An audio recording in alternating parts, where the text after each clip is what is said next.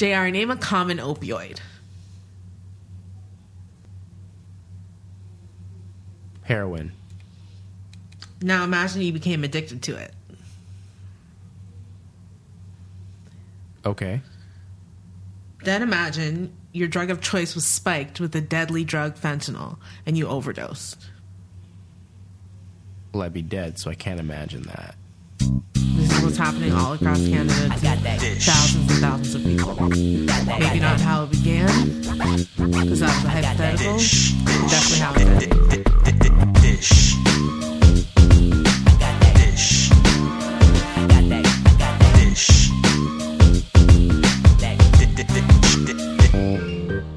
Dysh. Hey y'all, it's Onika. And JR?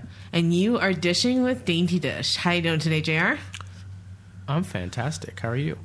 I'm doing all right. I'm doing good. That's good to hear.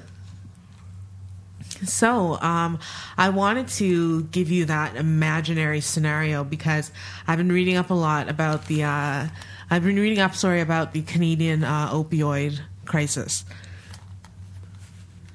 There's a Canadian opioid crisis. There is a Canadian opioid crisis, similar to what's going on in the United States right now. Theirs is at a larger scale. Last year, about 64,000 people died in America, but in Canada in 2018, 4,460 people died of a suspected opioid overdose. Can you say that number again? 4,460. Okay. That's like what? I don't know. I mean, it's a fraction of the people, let's say, that died of cancer last year. It was 30% of the population that passed away that would have died of cancer. But the reason I would consider it, or in my opinion, it's a crisis because people are literally poisoning themselves. In 2017, 11 people were dying a day of opioid overdose.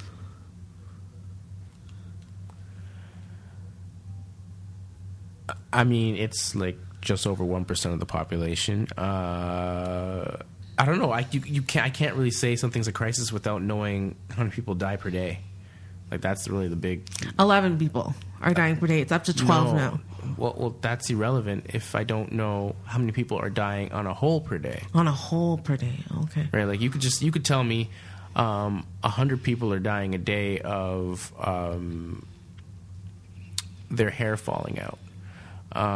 But if that's not a big deal, if I tell you 2 million people are dying a day because their hair's turning green, so I mean, you gotta give me something to compare it to in order for me to understand, even just attempt to say it's an epidemic, because I just don't understand.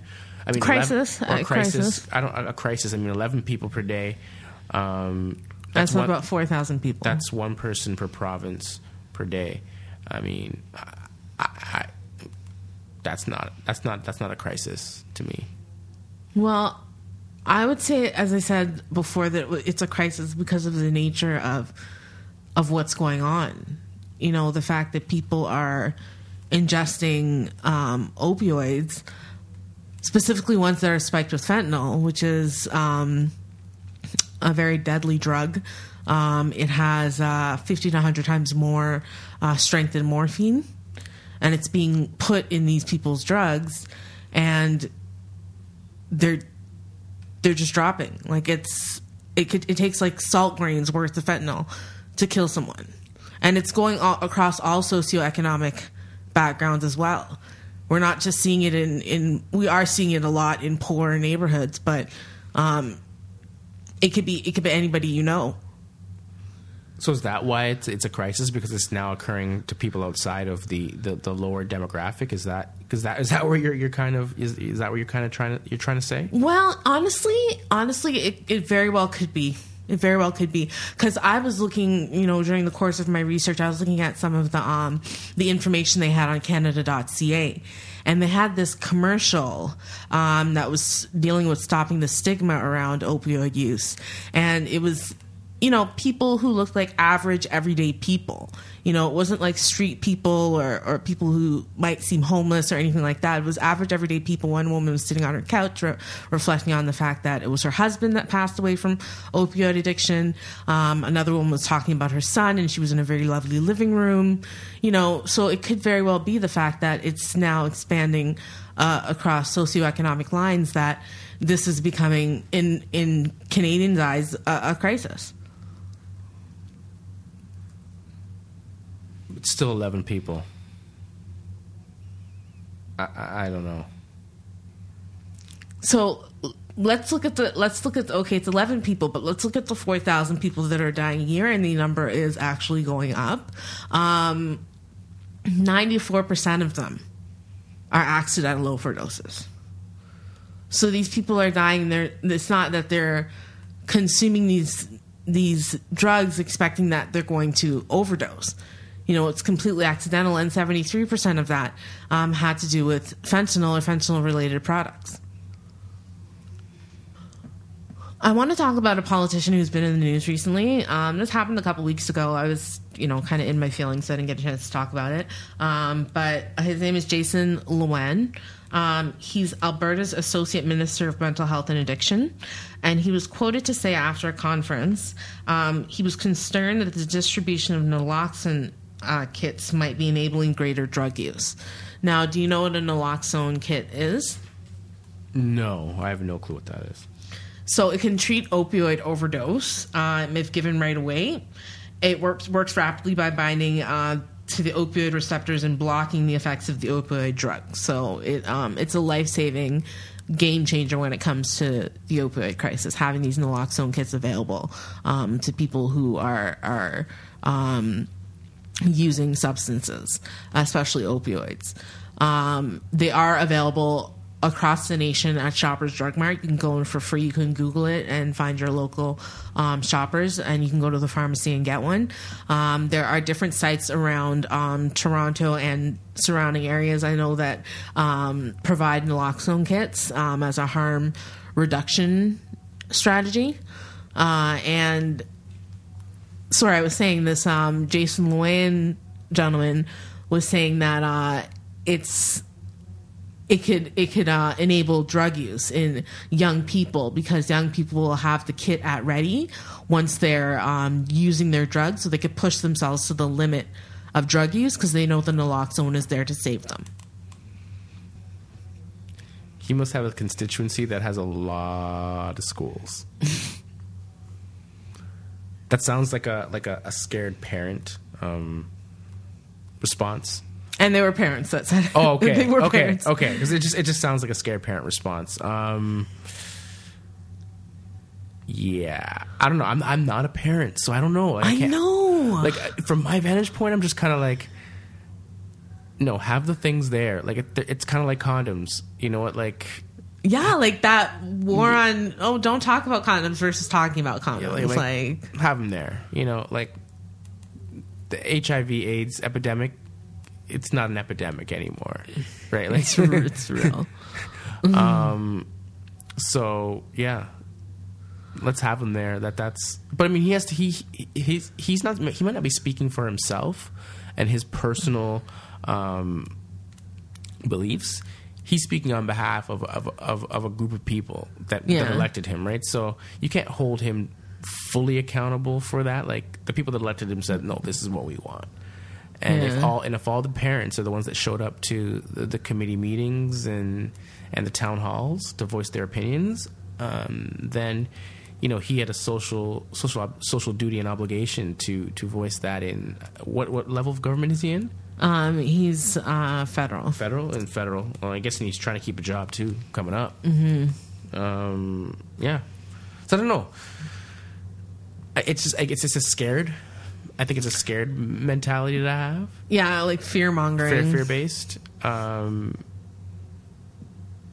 you gotta have them. Just have them around. I mean, you're not necessarily going into the school and teaching the kids how to inject them itself. You inject each other with it. And I don't know any kid that's probably gonna go to Shoppers Drug Mart to buy that kit or to it's get free. that kit. How many kids, will go to Shoppers Drug Mart to buy condoms or get a kit to do something? Like, they're just not doing that. So, like, if you're worried that they're gonna have that as a fail safe. Do you remember being a teenager? Like, you just got to ask yourself that question, right? Like, do you remember being like, were you really gonna do that?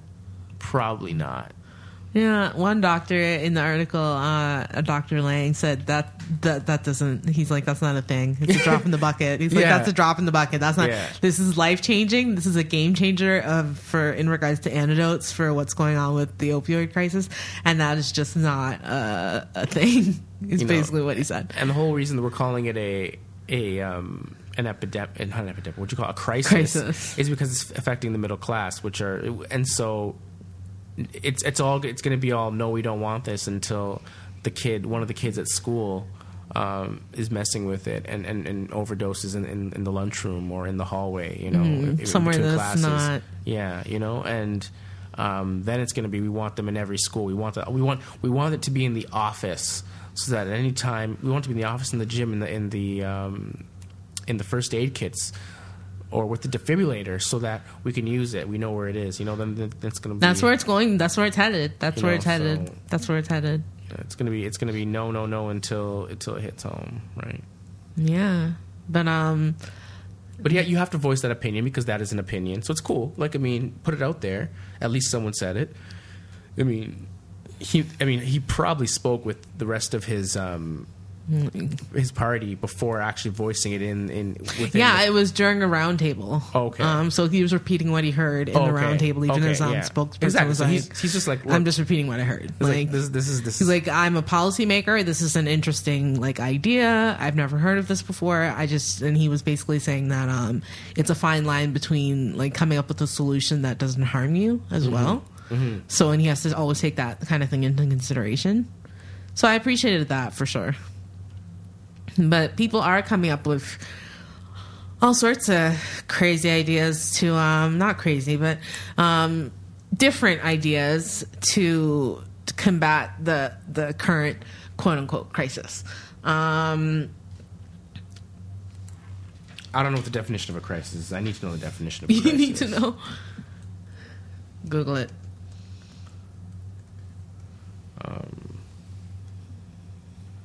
Yeah. Doesn't give me anything real. So the poll done by Angus Reid Institute of over 1,700 people, they were asked, Canadians were asked, what would their approach to drugs be? What's your approach to drugs? Like, what are you thinking? Your sample size is 1,700 people. Great. That's a high school. Okay, go ahead. These are the top 3 things they came up with, and we'll talk about them. Compulsory treatment. Yeah. Supervised injection sites, and decriminalizing all drugs. Oh yeah, decriminalize all drugs for sure. And I say that because drugs are not they're not a criminal issue. They're a social issue, and under that they're a health issue. So you don't throw people in jail because they have a health problem.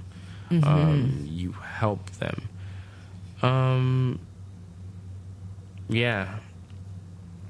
Provide safe materials for people to use them if they're going to use them, because it's really a social issue. We need to talk to people. We need to try and happy people don't do drugs. So we need to you're not going to be happy all the time, but we need to show people that, or help people that are in positions where they're down on their luck and they just feel that the drugs are the option. Mm-hmm. Well, happy people apparently live in Portugal, because in 2001 they decriminalized all drugs, and it wasn't the decriminalization of drugs specifically. It was more that people with small possessions of illicit drugs were not given fines or jail time, were not given records for it. So their crime rate has gone down at least, I think it was 80%. I read since then, and they had a couple different facts attached to that.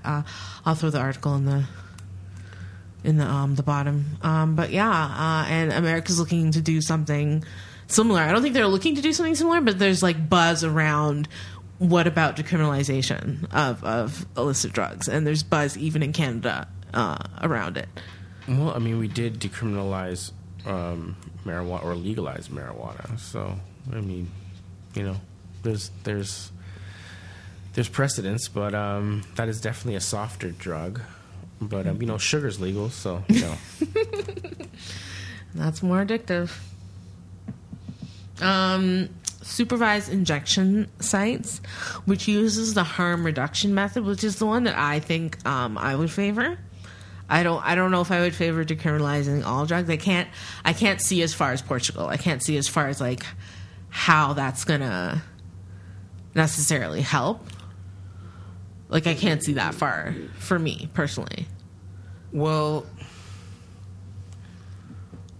if drugs are readily, well, not readily available, but if they're decriminalized, you're number one going to get people.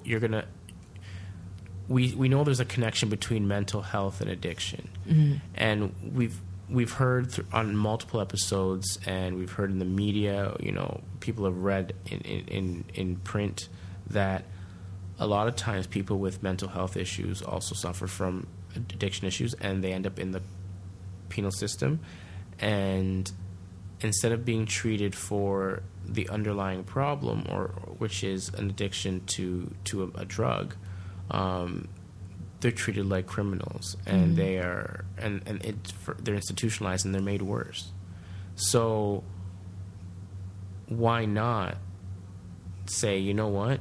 You have a health problem. You have a problem that we know how to fix this. Like, we know how to solve drug problems. We know how to solve them. It's not something that we can't solve. We already know the solution of how to solve drug problems. But there's this barrier of the criminal justice system that is lying in between it, because we don't give people the help they need until they've committed a crime, and then they're thrown into an institution. And then they're thrown in there, locked in there for an indeterminate amount of time, where we then decide to give them the drug, the help they need with regards to their drug addiction. But then we let them out, and now they've got a criminal record. They're not on drugs, but they can't find employment. They can't function in society. So what do? They turn back to drugs. Yeah. So you know what? Let's say drugs are not a criminal problem. They are a health problem, a social problem, and then take that element out of it, so that now when someone's on drugs, we can help them right away. We don't have to worry about is your child going to extreme lengths to get this drug. You know, if they're legal, they're also going to be a little bit more easy to come by, which is also a challenge as well. Which means you have to also build your education system to just say these things aren't cool. But overall, I think there needs to be an element of the decriminalization. The safe injection sites as well, absolutely. That definitely will work. I mean, but then you're gonna have people saying, "I don't want that in my neighborhood." Exactly. That's exactly what's happening. Right? Like, I don't want that in my neighborhood. I don't want that here. I don't want that there. My property value is gonna go down. Right? No. Make it somebody else's problem. Put it there. Put it here. Put it there. Right? So, I mean, and then you don't want to make them put these safe injection sites within hospitals, because then you're going to bombard hospitals with traffic. That's probably not helpful. So I don't know. You're also going to free up the police. Like, you're going to free them up. You're going to first responders. You're going to free them up to do other things. Like, you know, like, now there's no marijuana issues in criminal issues out here in Canada. The police have time to take care of, you know, looking out at the gun problem that we're seeing. You know, with the legalization of marijuana, you're probably going to see underground illicit organizations that used to traffic it try and move into other realms, because there's the cash flow in that might have decreased. So there's probably you're going to have the police that are able to kind of focus their time on dealing with that and bringing those organizations, you know, down. So yeah, you got to look at freeing up the first responders as well. I think I've rambled on for quite some time on this topic. I enjoyed it, though. It was good. So, it was good. You basically talked about the principles of harm reduction when you were talking there as well. I don't know fancy titles. Yeah, that's what it is. That's what it was. The pragmatism part, drugs are going to be about. They're going to be about, like, they're around and people are using them. Yeah. So we should look at a more public safety approach, as well as human value, treating people not as their substance, but as human beings that deserve dignity and respect. And lastly, looking at the substance as secondary, and the actual harm that it causes as primary when you're looking at you're looking into your care.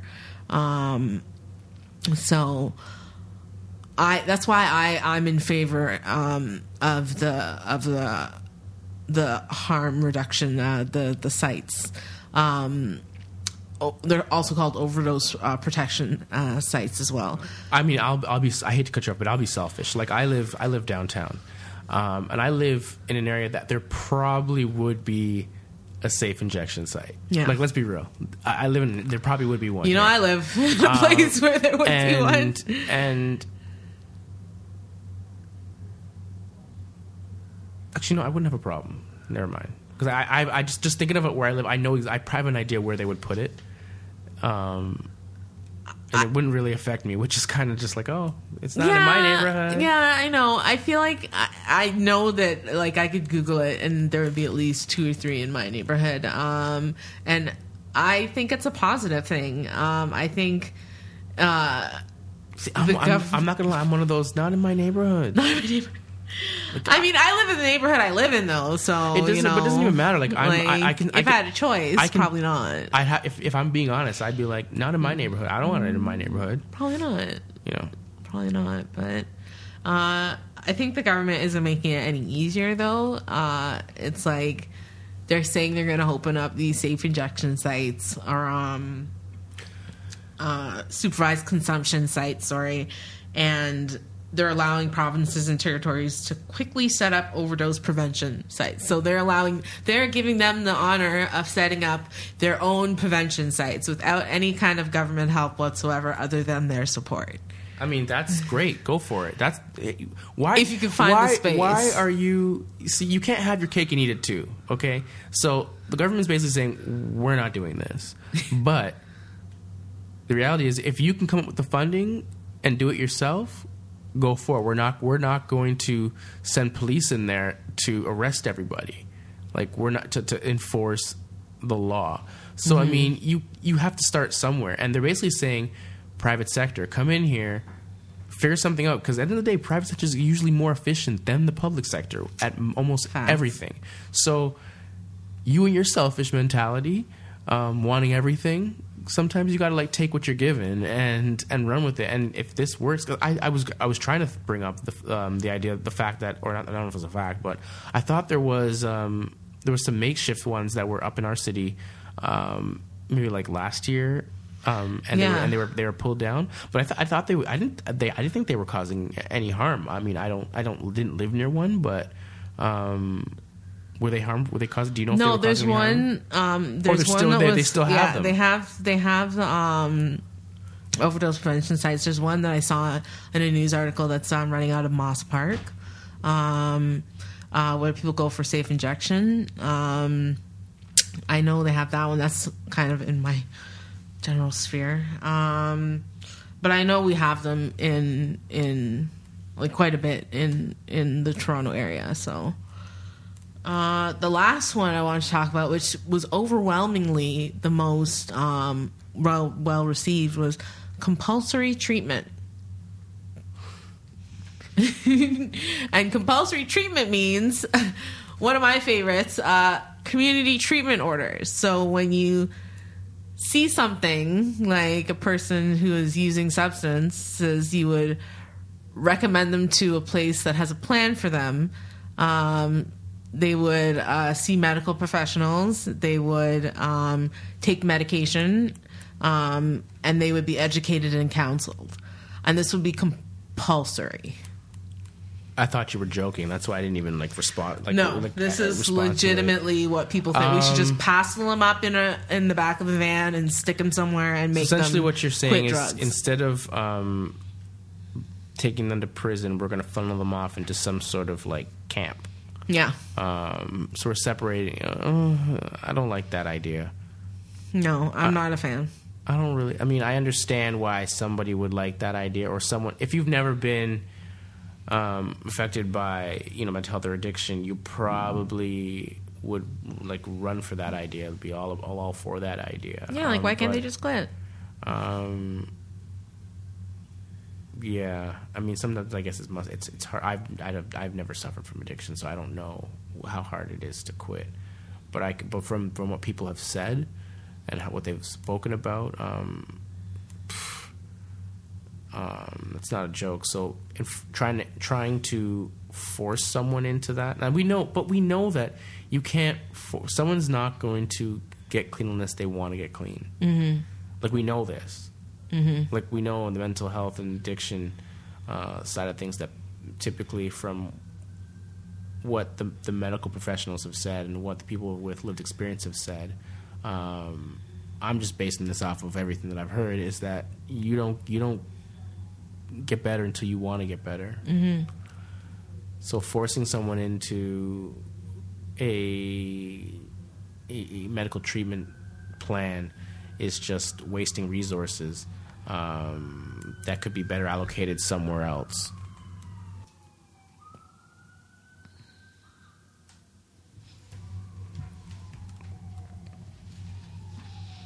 So that's what people think the top three solutions for the drug crisis in people's opinion. So compulsory treatment, opening up overdose protection sites, and getting rid of the law when it comes to drugs altogether.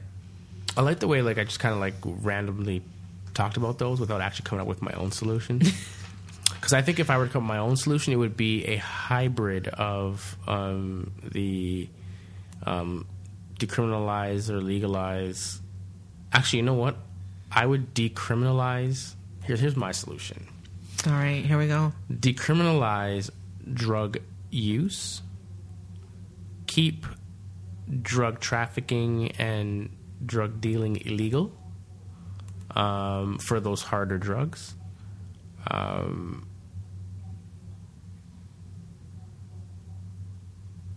When it comes to prescription medications, incorporate some sort of checks and balance system. Mm-hmm. So instead of the doctor writing you a prescription and sending it and then giving it to you and then you going to the pharmacist, develop some sort of system where the doctor can post your prescription somewhere. Mm-hmm. And you can then go to the pharmacist and give the pharmacist some sort of number, and that they can pull the mm-hmm. prescription down, and therefore there's a check and balance between how much you've been given, and then there could be some sort of locking mechanism based off of whatever government regulation is for the maximum amount of a certain drug that a human being could possibly mm-hmm. consume. Mm-hmm. And we can use measures like that through technology. Yeah. They're still using the fax machine for that. Often when I get my medication, I'll get a stamp. If I get an actual physical prescription, they'll stamp it with the received date or whatever.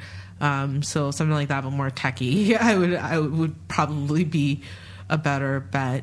And everything you talked about previous to that about legalizing it, that's basically, as I said, what Portugal did, and what we have done.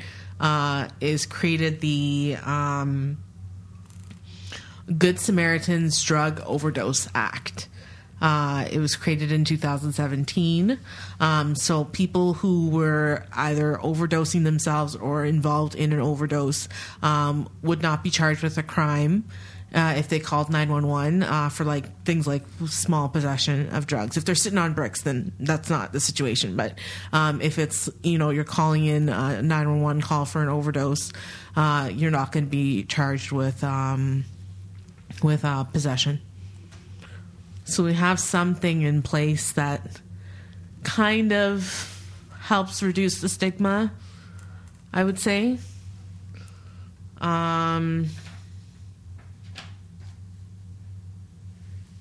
They're making the naloxone kits available. The government is. The increasing access to treatment. We've talked about access on this show before. Like, we've talked about access. And I don't know. I just feel like there's not enough of it. There's over 30 million people in this country, and you're talking about what, 4,000? Like, just from like a numbers perspective, that number it's significant. I would say the deaths are significant. 1% of a population isn't significant. I think the problem is that it's growing. Like, it's growing. It's not just... Like, it's 1% today. What's it going to be in a year from now, and 2 years from now, and 5 years from now, if we don't do something about the problem now? Well, the problem is people are being prescribed pain medication. So we need to have alternate ways of managing pain.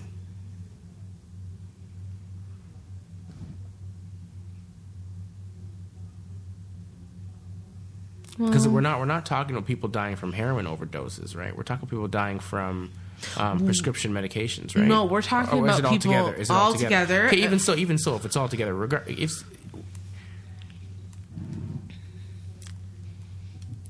that number's not that big.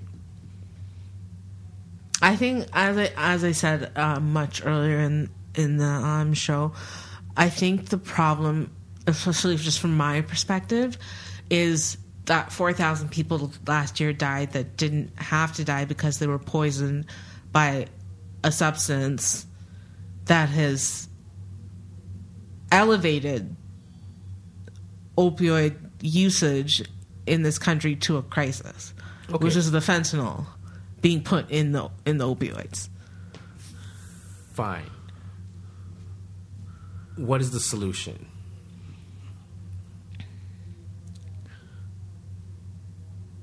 How do we stop an opioid crisis?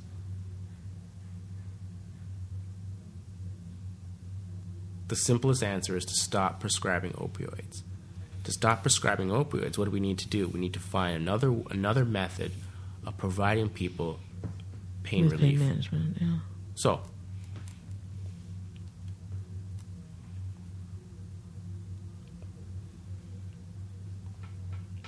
instead of setting up all this infrastructure to manage this crisis that we're continue to create, we have to look at the root cause.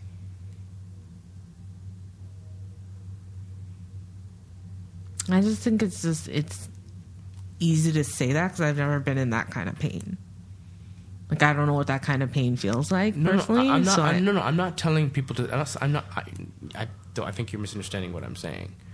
I'm saying that we need to find alternate ways of helping people manage their pain so that they don't use opioids, like finding another method.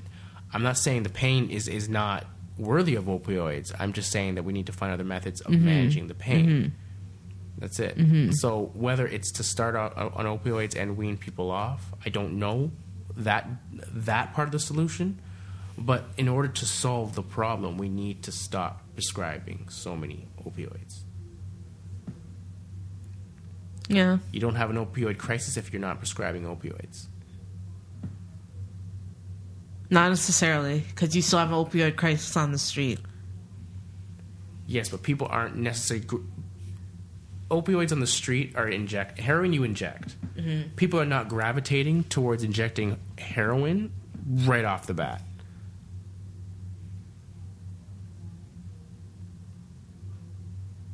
You're taking the prescription stuff first. The opioid crisis is a crisis because middle Canada, middle America are falling victim to a set of pills, opioids. Mm-hmm. The pill side of it, not necessarily the heroin side of it, but the pill side of it. Mm-hmm. So let's take away the pills. Let's find other ways. Like, I don't know, through science, through I have no idea, but that's where we have to work on. You're just throwing a Band-Aid on the situation by providing all these other extras. Like a temporary solution. Yeah, because what are these companies going to keep doing? They're going to keep pumping out opioids because they're corporations. They're here to make money. Mm. They're going to find new reasons to give you opioids. Oh, you got a headache? Take this Percocet. Take this Percocet Light. Like, oh my gosh, Percocet Light. I think with that we're gonna end the show. Like, take a Percocet Light, guys. Just if you guys have any comments or questions for me about the opioid crisis, what little I do know about it, I've shared with you today. So I don't know what I'd have to add, but just give me a holler. JR, let them know how they can reach me. Yeah, definitely. You can reach Onika at Dysh, DYSH, at daintydysh.com. That's DAINTYDYSH.com. If you're listening on Apple Podcasts, thank you so much. Give us 5, deserve 5. Thank you so much. Thank you. Please subscribe. If you're listening to us on YouTube, SoundCloud, or any other platform, please subscribe, and thank you for your feedback. It's truly appreciated. Yes. If we got anything wrong, if I got anything wrong, please feel free to message Onika. Seriously. A lot of facts today. A lot of facts. Yeah, and I had no facts. I have no notes, no facts. Going off the tip of your tongue. This was just a random conversation. I love it. Anyway, that's it for me. Thank you so much for listening. All right, that has been the dish of the day, and I hope y'all have yourselves a very, very, very happy hump day.